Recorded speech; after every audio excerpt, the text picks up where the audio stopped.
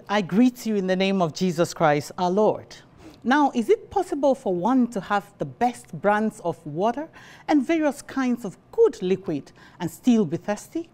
The Word of God says in John 7, verse 37, on the last and greatest day of the festival, Jesus stood and said in a loud voice, let anyone who is thirsty come to me and drink. Amen. God provided water for the Israelites in the wilderness, but the thirst-quenching effects of this water were temporary.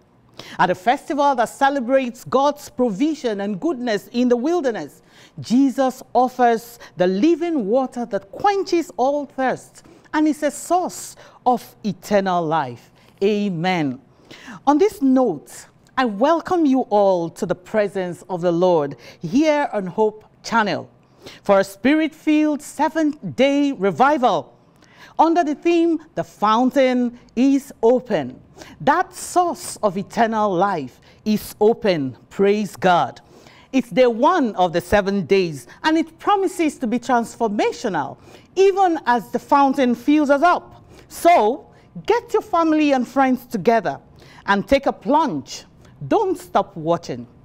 Let us pray. Eternal Father, I want to thank you so much for this moment. Thank you, dear God, for a wonderful opportunity to plunge into this fountain that is open. We pray, dear God, that you will minister unto each and every one of us that have plunged in and meet us all at the point of our needs. Be with us tonight as we go through the topic and grant that our hearts will be open, our minds will be open to receive the truth in your word, even as we plunge into this fountain that is open, for we have prayed. In Jesus' mighty name, amen. We'll take a song ministration and be right back.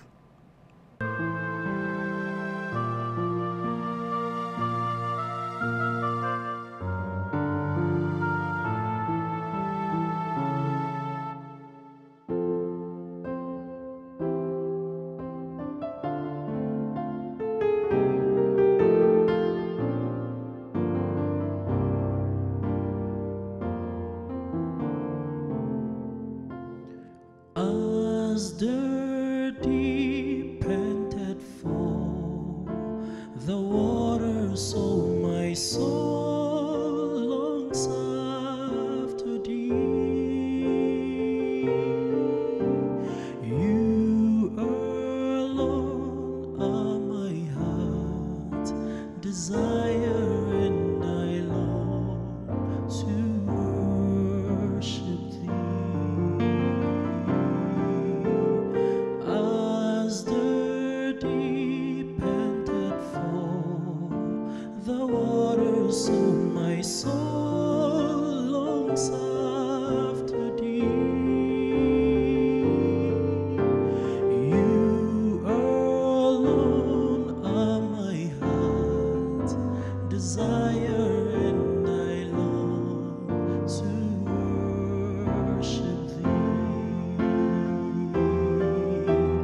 You alone are my strength, my shield.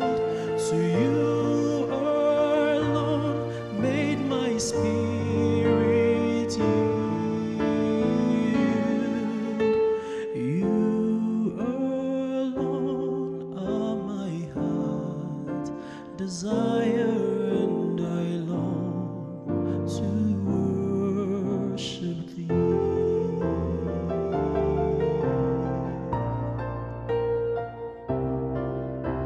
You're my friend, and you are my brother, even though you are a king.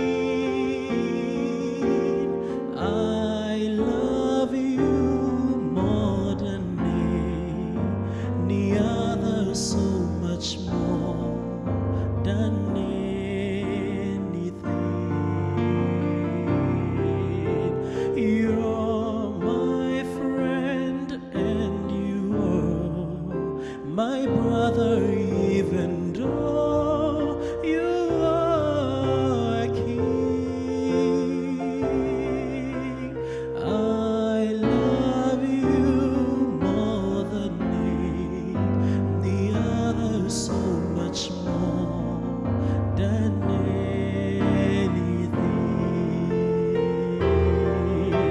You alone are my strength, my shield. To you alone made my spirit yield.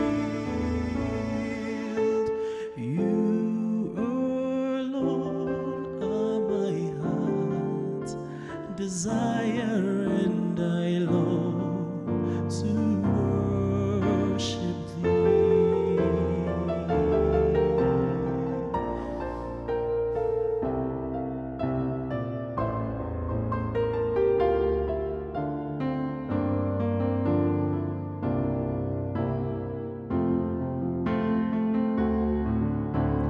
I love you more than gold or silver, only you can satisfy.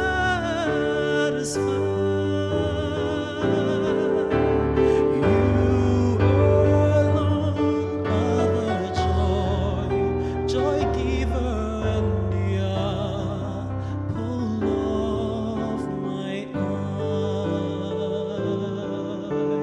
I love you more than gold or silver, only you can satisfy.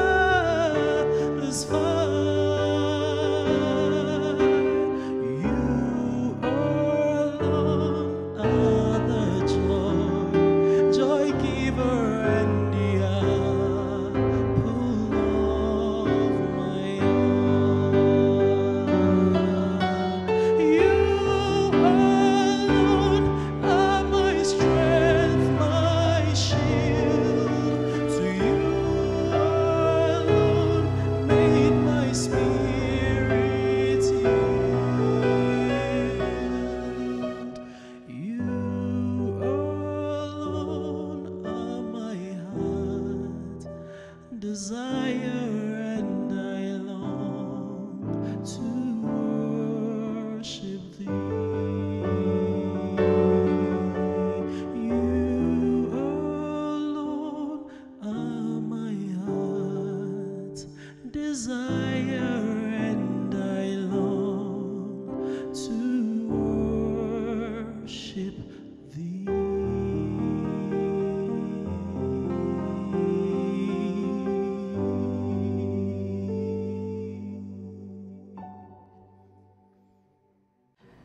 A hymn writer, William Cowper, in one of his famous repertoires, notes, "There is a fountain filled with blood, drawn from Emmanuel's vein, and sinners plunged beneath its flood lose all their guilty stains. Hallelujah." This is our theme song for the 7 Days Revival, and is found in SDAH, hymn 336. After the theme song, right about now, the next voice you will hear is that of Pastor Charles Bediako of Stuttgart, Germany. As Pastor gives us the word, pay rapt attention and be blessed.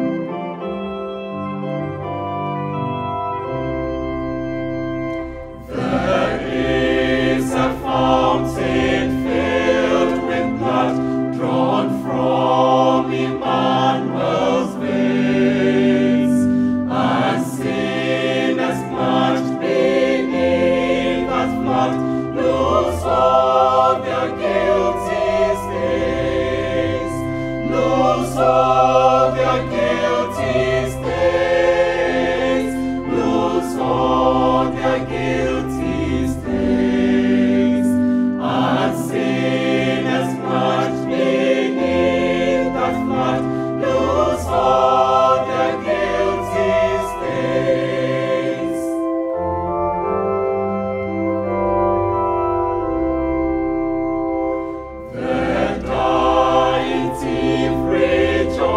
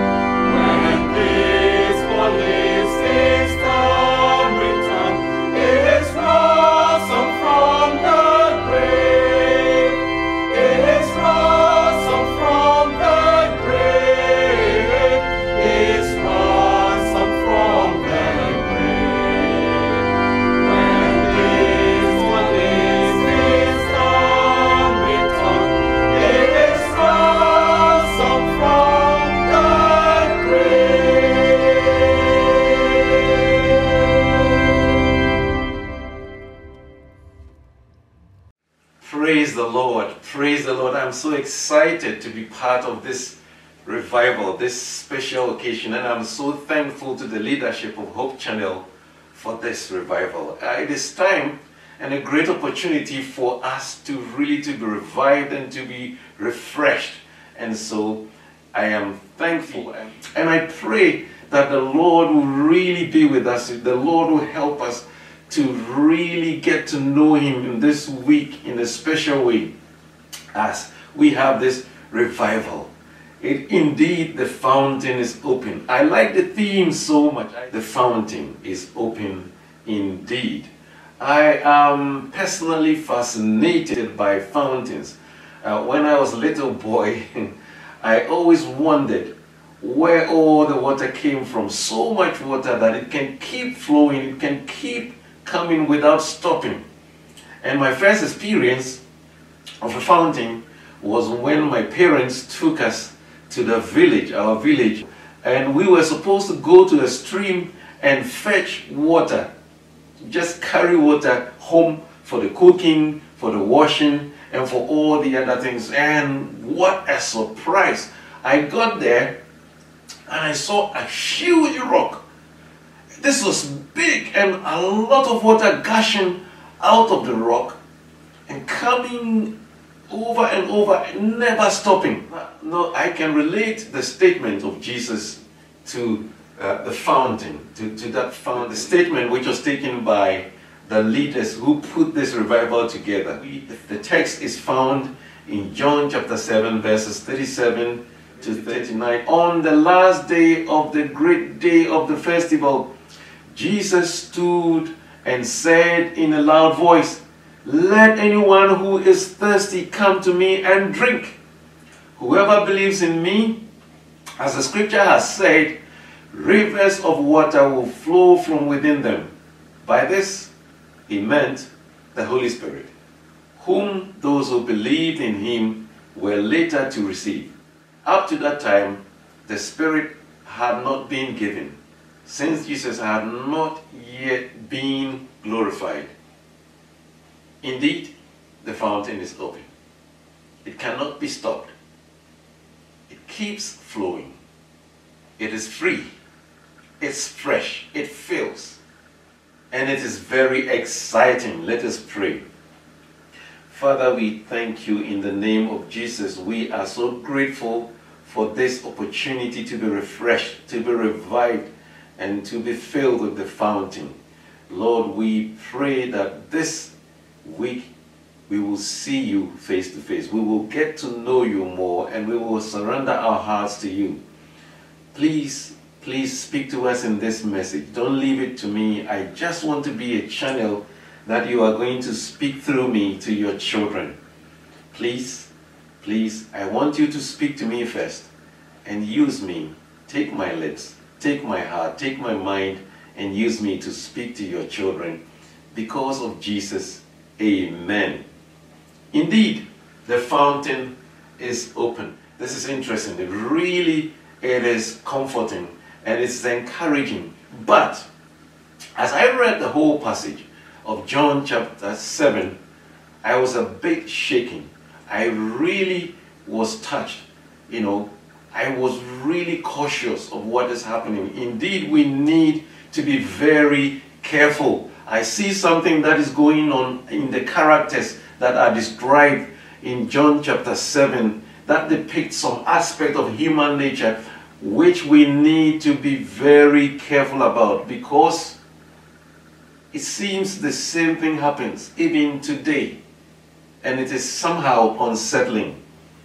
I realize that something is going on in the passage, and it shows me that it is very, very easy to miss the point or lose focus just for the excitement.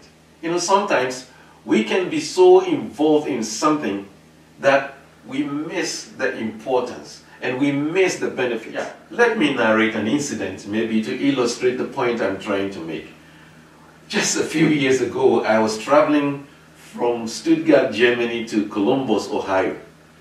Now, I had to take 3 flights to arrive in Ohio. The journey was pleasant. It was okay. Everything was good, going very well in the journey until I got to my last transit airport, which was Cleveland Airport, Cleveland, Ohio.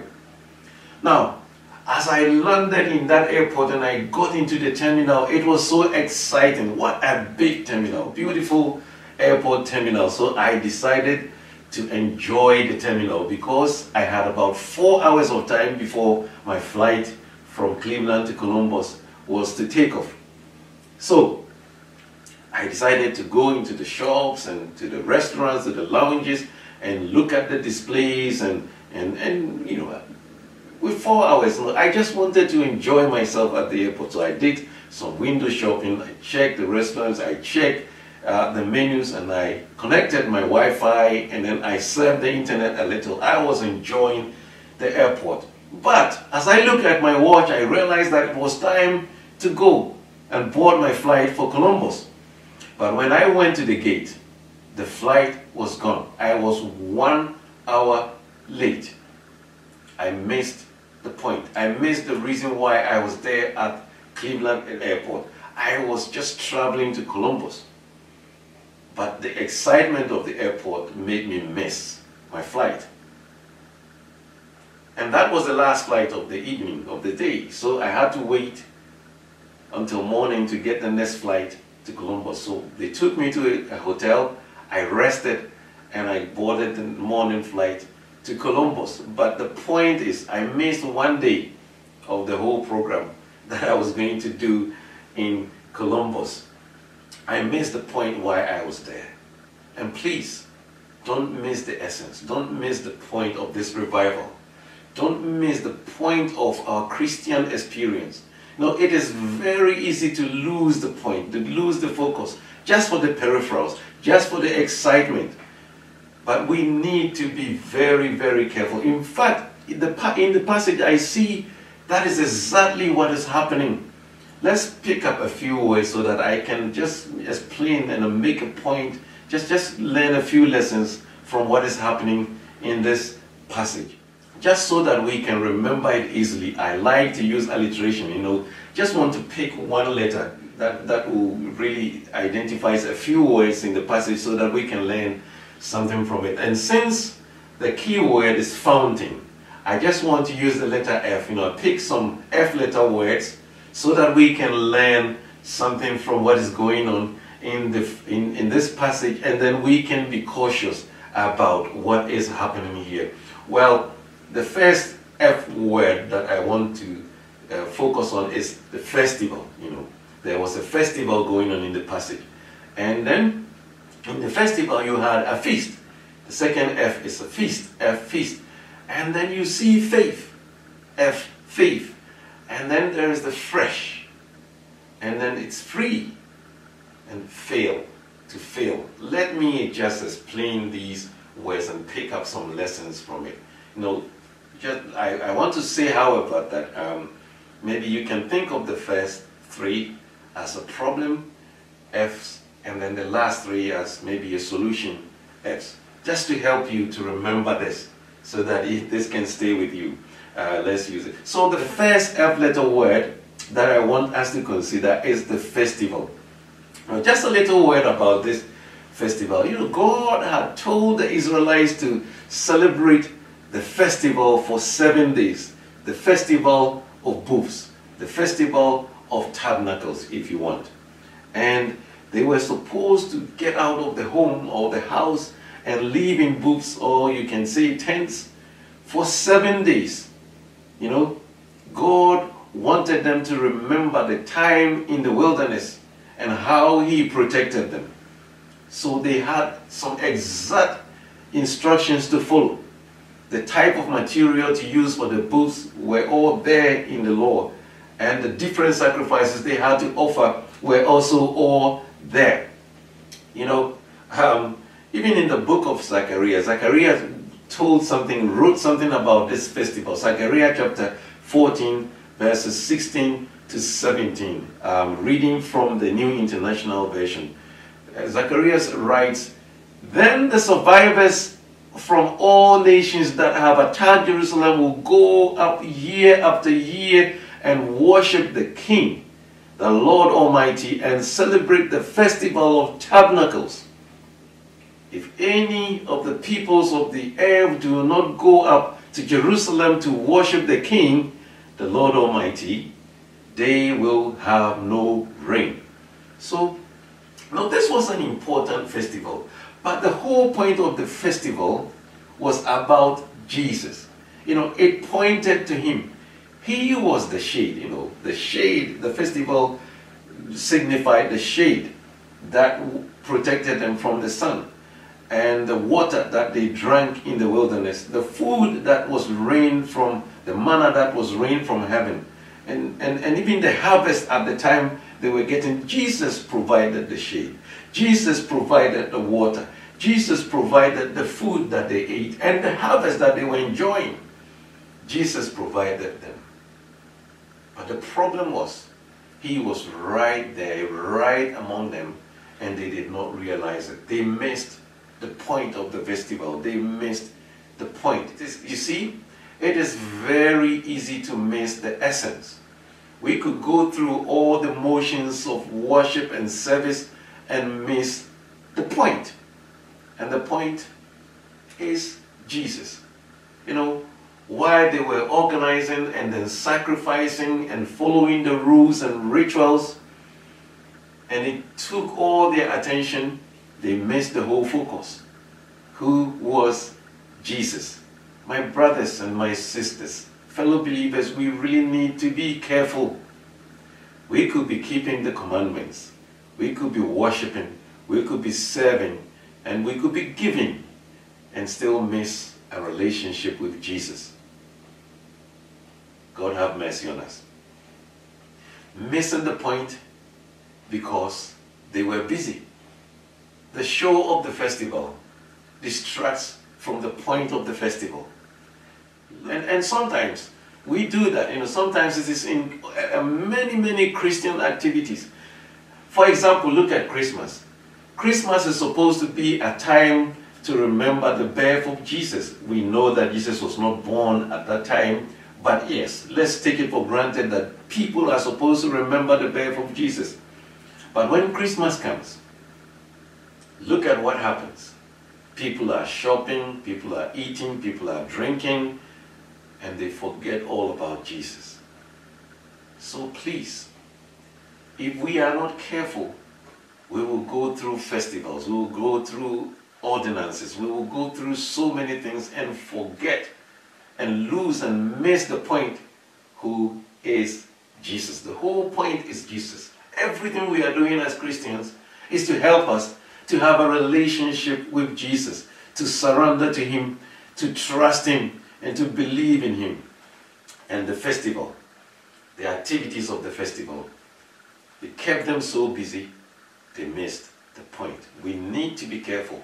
What is it that we are doing that will really take all our attention, so much so that we will miss the point, who is Jesus? May the Lord have mercy on us. And that brings us to the next word, which is feast.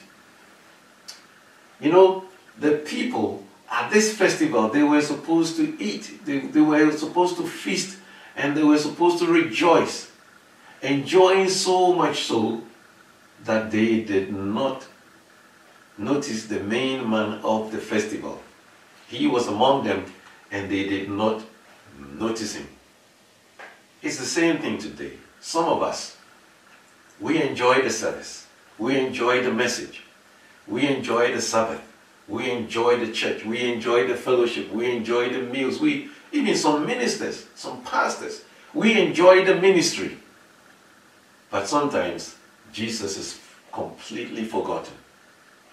The joy should be because of Jesus. But we are having the joy without Jesus. The joy is because of Jesus, not just the means of the joy.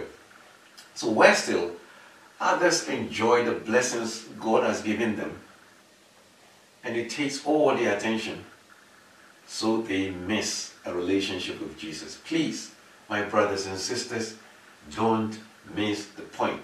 Don't let anything distract you to miss a relationship with Jesus. Don't miss the point. And Brings us to the third word that I want us to consider. It's faith. If you look into the passage, the people miss the point because of their faith. To benefit from the fountain, to benefit from the flow, to benefit from the abundance of the flow, you need to have faith. You need to believe and trust in Jesus.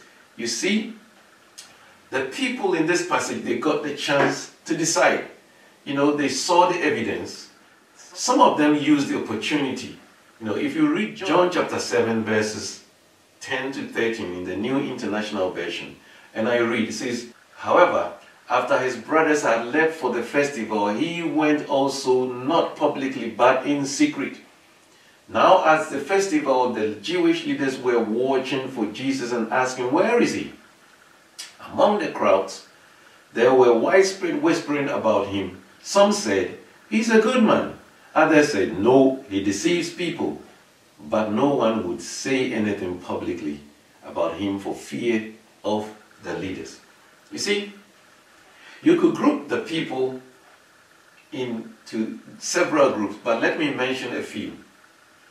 There were the brothers of Jesus, and then the leaders, and also the priests and the common people. So at least you could have 4 groups in this passage. The brothers were ridiculing Jesus. They didn't believe in him. They were saying, "Well, if you say you are the Son of Man, if you say you are making miracles, this festival is a big opportunity for you. Why don't you go there and show off? Show your powers." They were just ridiculing him. They didn't believe in him. His brothers. Sometimes those who are very closest, those who are supposed to believe, those who see the evidence, they are the ones who deny. So his brothers did not believe in him. And what about the leaders? The leaders were trying to kill him. Their faith was misplaced. They did not believe in him.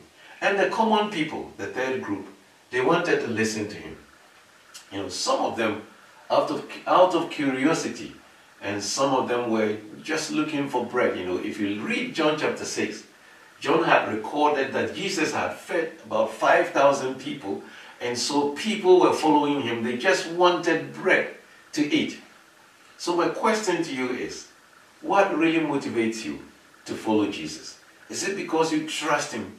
Is it because of what you appreciate what he has done for you? Or is it because of what you want?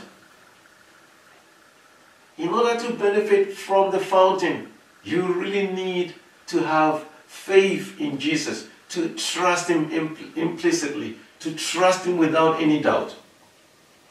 John 7 verse 17 reads, "Anyone who chooses to do the will of God will find out whether my teaching comes from God or whether I speak of my own." So Jesus is saying that if we are willing to follow his instructions, if we are willing to obey God, if we are willing to obey the commandments of God, we will really know that he is the Messiah. We will really know that he is the Son of God.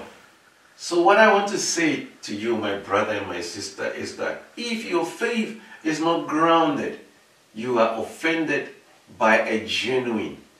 Jesus was genuine, but because their faith was not grounded in Scripture, their faith was not grounded in knowledge, they were offended. So they missed the point. In order to just benefit from what is happening from our Christian experience, we really need faith in Jesus. We need to trust Jesus, trust him implicitly. And the next F word is fresh. Water freshens, water cleanses, water purifies, water renews the strength. And so when Jesus says, "Come and drink freely," what Jesus is in essence saying is that, "Come, I will cleanse you. Come, I will forgive you of your sins. Come, I will make you clean. I will make you worthy. I will make you different. I can transform you." So this water that Jesus is talking about, it is the power to overcome sin. It is the power to live without sin. You see, one important aspect of this festival was also the sin offering. You know, if you read Numbers chapter 29, verse 16, they were supposed to sacrifice a goat as a sin offering. You know that a goat doesn't really take away sin. It's just a symbol. Jesus is the one who takes away sin, yet they missed the point. You know, they were just following the instructions without really understanding that this is pointing to Jesus. And this Jesus is here among us. He is here. And they failed to really realize that Jesus was there with them. And not only this festival, there were so many different festivals that pointed to Christ, like the festival of the unleavened bread. You know, in this festival, they were supposed to clean their house and make sure that every day, everything leavened, everything that symbolizes sin was out of their homes. They will clean and clean. And when Jesus was there, they did that. They cleaned and cleaned the house just as a symbol of the cleansing from sin. And Jesus, who cleanses from sin, was there. And they did not realize it. They missed the point. My brother, my sister, be careful you don't miss the point. Jesus is the source of all cleansing. He is the one who purifies the heart. Of course, the heart is the source of all wickedness. But there they were, focused on cleansing their homes, sacrificing sin offerings as a symbol of forgiveness, as a symbol of cleansing from sin. Yet the Lamb of God who takes away sin was among them, and they missed the point. The point number 5 is that it was free. Salvation was free. The water of the fountain is free. You know, let me read the text again. John 7:37 says, on the last day of the great day of the festival, Jesus stood and said in a loud voice, let anyone who is thirsty come to me and drink. It was free. You didn't have to pay anything. Free salvation, you know. It is difficult for so many people to accept. You know, it's a difficult concept for people. The Pharisees and the leaders, you know, they were working so hard on earning their salvation. You know, they preferred to pay for a sheep. They preferred to pay for all different kinds of sacrifices. That's thinking that their effort is what made them clean, made them forgiven. But Jesus said, it is free. Just come and I'll give it to you. You know, it was impossible for them just to come and humble themselves and just get the free cleansing from Jesus. My brothers and sisters, don't miss the point. You know, it's not about what you do, what you struggle to do. You know, it's just about having a relationship with Jesus and getting Him to help you so that you can overcome sin. It is free. It's not what you pay. It's not what you do. It's not from your own strength. It's just your relationship with Jesus. He is the one who gives you the strength to be able to do what is right. And without Him, it is impossible. And the last F, number 6, is fail. And that is the strength. Jesus said in verse 38, He says, whoever believes in me, as the scripture has said, rivers of living water will flow from within them. You know, what Jesus is saying here is that you yourself, you will be filled with the water. And when you are filled with the water, you become also a source of water. And verse 39 says, by this He meant the Spirit, whom those who believe in Him were later to receive. And up to that time, the Spirit had not been given, since Jesus had not yet been glorified.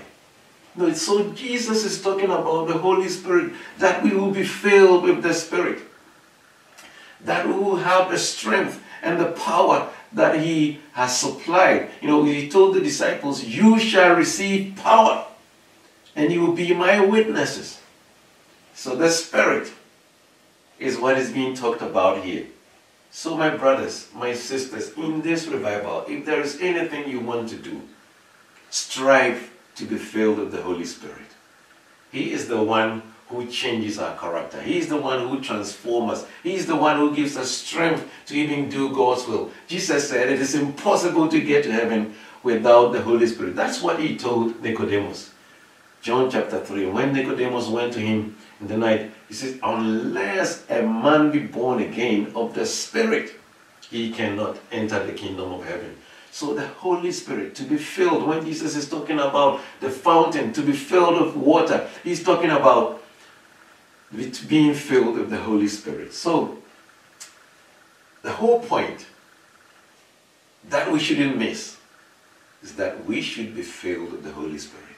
He is the one who facilitates the relationship with Jesus. Without him, we will miss the point. We will miss the whole focus. So in conclusion, let me just suggest 7 points that we can follow, which will help us to be filled with the Holy Spirit. Quickly, let's go through this in conclusion. Number 1, if we are to be filled with the fountain, if we are to drink, we just have to ask for the Holy Spirit. Luke chapter 11 verses 9 to 13. So I say to you, ask and it will be given to you. Seek and you will find. Knock and the door will be opened to you. For everyone who asks receives. For the one who seeks finds. And the one who knocks, the door will be opened. Which of you fathers, if your son asks you for fish, will give him snake instead? Or if he asks you for an egg, will give him a scorpion? If you then, though you are evil, know how to give good gifts to your children, how much more will your Father in heaven give the Holy Spirit to those who ask him? You know, sometimes we quote this text, we say, ask, it shall be given to you, knock and seek, and then we stop there and we ask for money. We ask for material things. But here, if you read the whole text, Jesus is talking about asking for the Holy Spirit. So I tell you, my brother, my sister, I urge you, I plead with you, don't let a day go by without asking for the Holy Spirit. You know, Acts chapter 1 verse 14, the disciples just asked. They asked, and the Holy Spirit was given to them. So point number 1, ask. Point number 2, be willing to obey. Be willing to obey. Let's take this from the Bible. See, Acts chapter 5 verse 32. Acts chapter 5 verse 32. Peter is saying, we are witnesses of these things, and so is the Holy Spirit, who is given by God to those who obey him. You know, Peter is saying that the Holy Spirit is given by God to those who obey him. So if we are willing to obey, if we ask and we are willing to obey God, the Holy Spirit is given to us. And to confirm this, let's read John chapter 14, verses 15 to 17. Listen to what Jesus is saying here. He says, if you love me, obey my commands. And I will ask the Father, and he will give you another advocate who will never leave you. Verse 17 says, he is the Holy Spirit who leads into all truth. So Jesus is saying, love, obey, and receive. When we talk about the Holy Spirit, we love God, we obey him, and then we receive. So point number 1, ask. Point number 2, be willing to obey. Number 3, seek him in his word. Seek him in his word. Acts chapter 10 verse 44, verses 44 and 45. Acts chapter 10 verses 44 and 45. It reads, even as Peter was saying these things, the Holy Spirit fell upon all who were listening to the message. The Jewish believers who came with Peter were amazed that the gift of the Holy Spirit had been poured out on the Gentiles too. So you see, Peter was talking, and those who were listening to the word received the Holy Spirit. So if we really want to have the Holy Spirit, we really have to seek him in the word, in the Bible. Read the Bible on a daily basis. Jesus even said it in John chapter 6 verse 63. He says, the Spirit alone gives eternal life. Human effort accomplishes nothing. And the very words I have spoken to you are spirit and life. You know, Jesus says, the word I have spoken, the spirit and life. So we have to really seek Jesus in the Word. Point number 4. Point number 4, assemble for worship.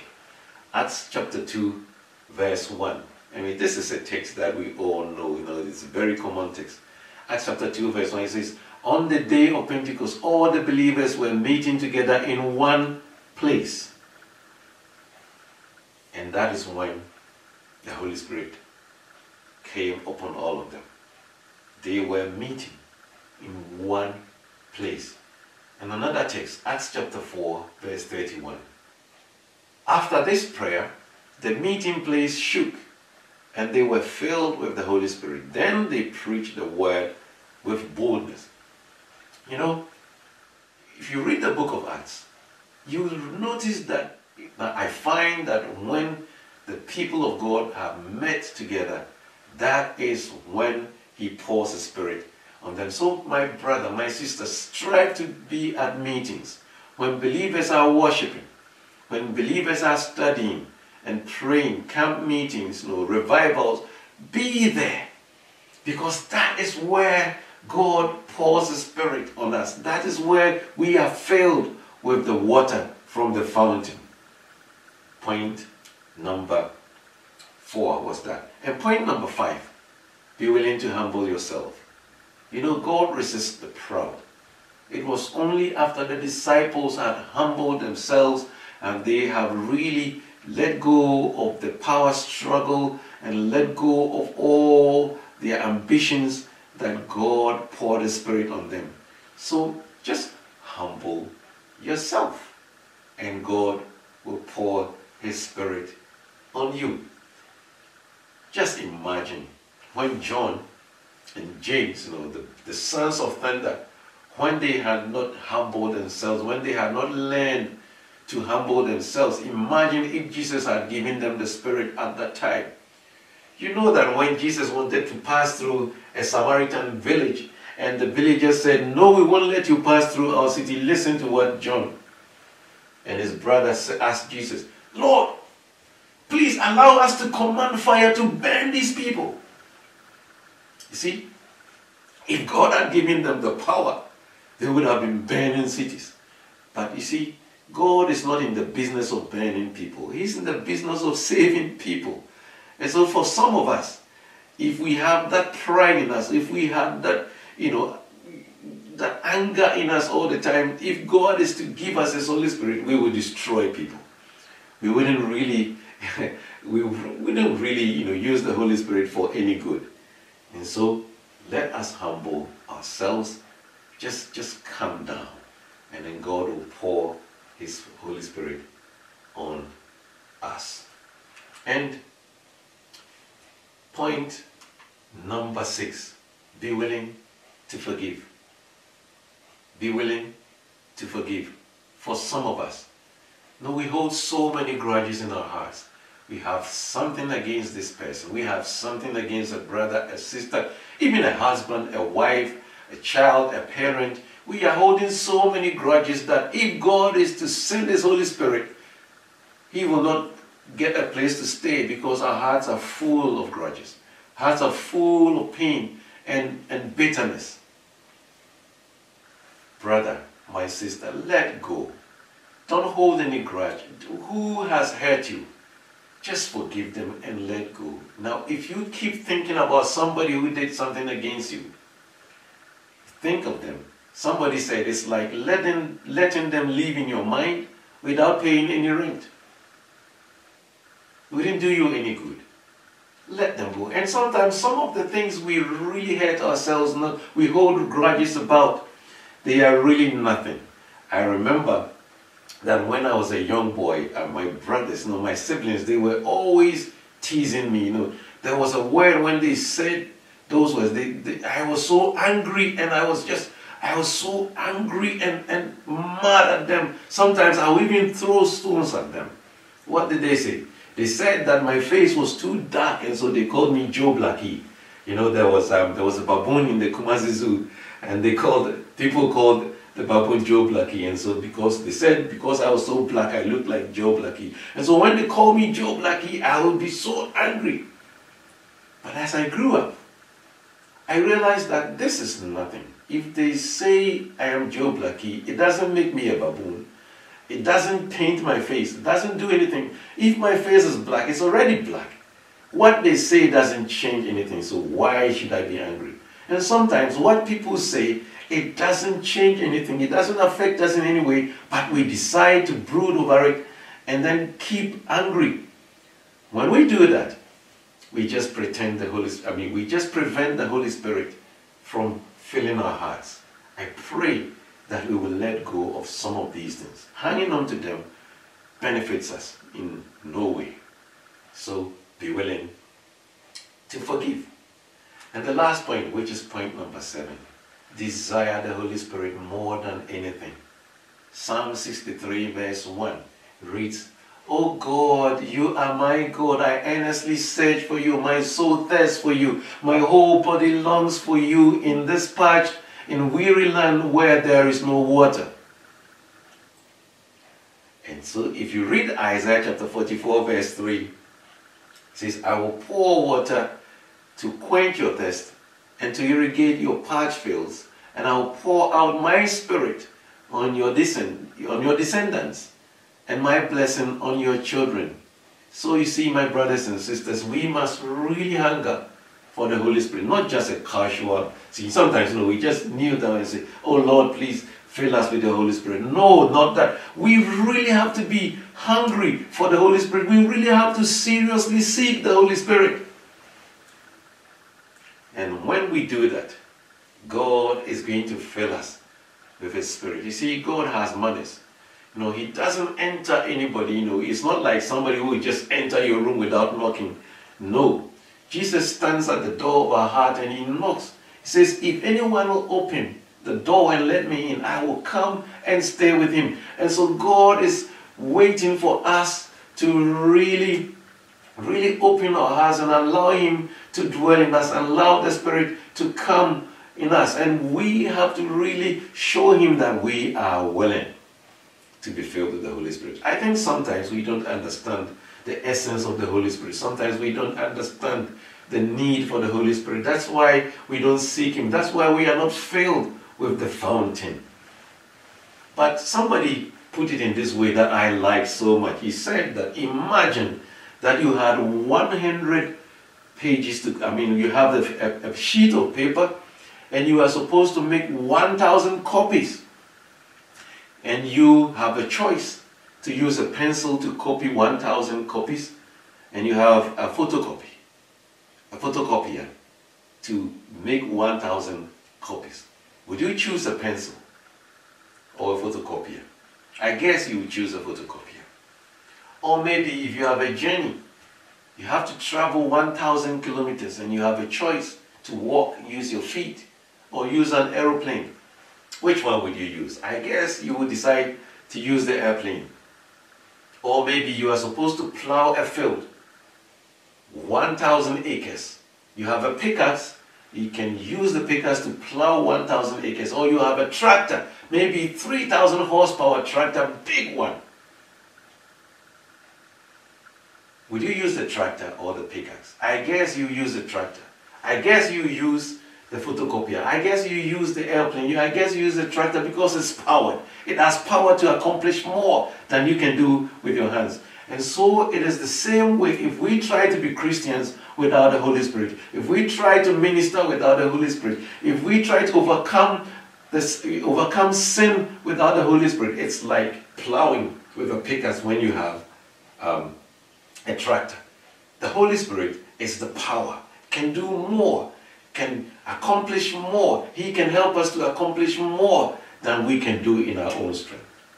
So I pray that we will seek the Holy Spirit, that we will be filled with the Holy Spirit, that in this revival we will really go to Jesus and not miss the point and base our Christian experience and whatever we do on the relationship with Christ. And we can do that if we ask Him, and if we obey Him, and if we seek Him in His Word, if we assemble for worship, if we humble ourselves, and if we forgive other people who have sinned against us, and if we seek Him.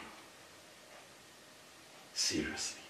May the Lord bless us. Let us pray. Oh Lord, I thank you in the name of Jesus for this opportunity that we can come before you and that we can learn of you, that we can be revived, that we can drink freely from the fountain. Please help us to seriously consider drinking from this fountain.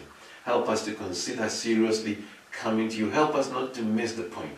Help us not to be so busy worshiping, obeying commandments, and still miss a relationship with you. I pray that during this revival and during the rest of our lives, we will seek you on a daily basis and have a relationship with you. Thank you so much, and bless us in the name of Jesus. Amen.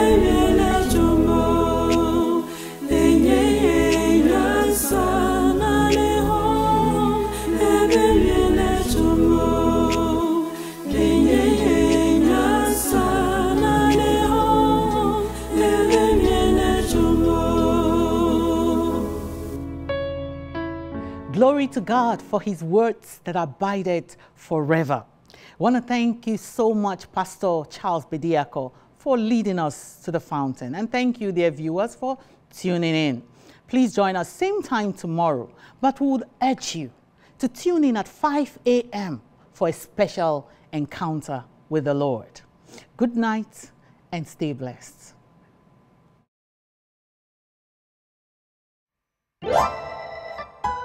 Thank you.